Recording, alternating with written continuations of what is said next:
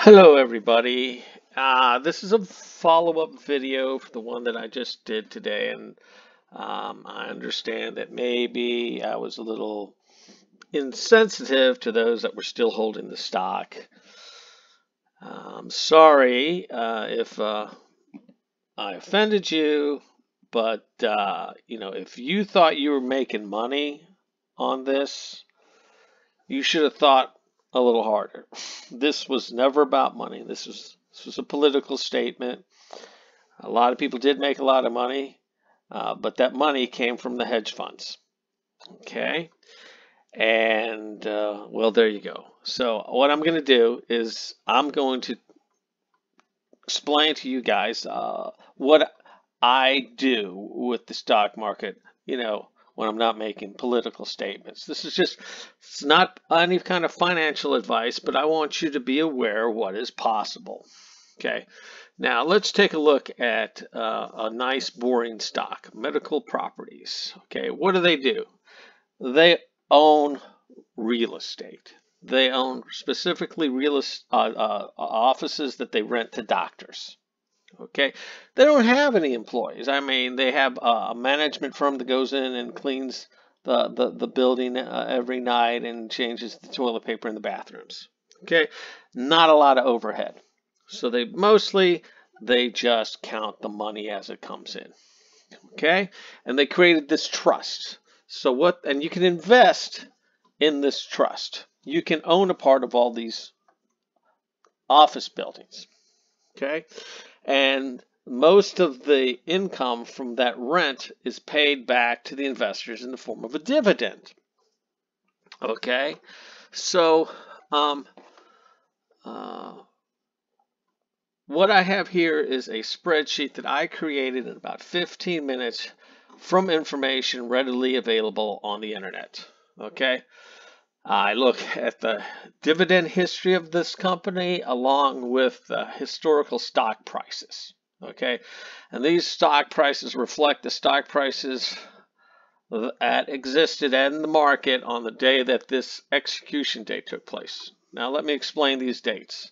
Declare is the date they declared the dividend. Okay, in this example down here, they declared on November 13th that they were going to pay 28 cents a share to anybody holding the stock on January 19th, and that they would get the check on February the 3rd, which just happens to be tomorrow.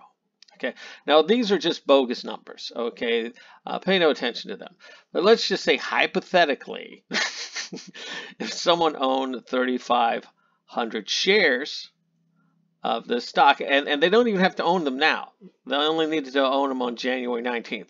They could have bought them on January 18th and then sold them on the January 21st, and they would still be entitled to this money. Okay, if you were to do that, that would be called dividend capture. Okay, that's just a way people make, silly money. It's like finding coins on the ground. You know what I'm saying? You're not going to make a lot, but it is fun. Anyway, so you could expect a check for $980. Okay, now you would expect one of those every quarter. So there'd be 4 checks like that in a year. Now, if you took the number of stocks and figured out what the market value was on the 19th, okay, and you use that as the denominator over what the dividends were, you're going to get a percentage of how much profit you got off of these dividends. And what you'd come up with is 5.7%. 5.7% just off of the dividends. Okay? Every year, at least it has for the last 5 years. Compare that to what you're getting on T-bills or your savings account. But the stock also appreciates over time. Now, as you can see from the red, it goes up and it goes down. But I'm sure you guys have figured that out. Okay? But you got to look long term. Over the 5 years, this thing has appreciated. Now, on this 13.6 number, which is the annualized growth over 5 years, because there's some bad years and there's some good years. Okay? that includes the 5.7% on the dividends. Okay, so if you had this stock over the last 5 years, you would have made 13.6% growth on your money, both from the dividends and the appreciation in the stock price. Do you understand?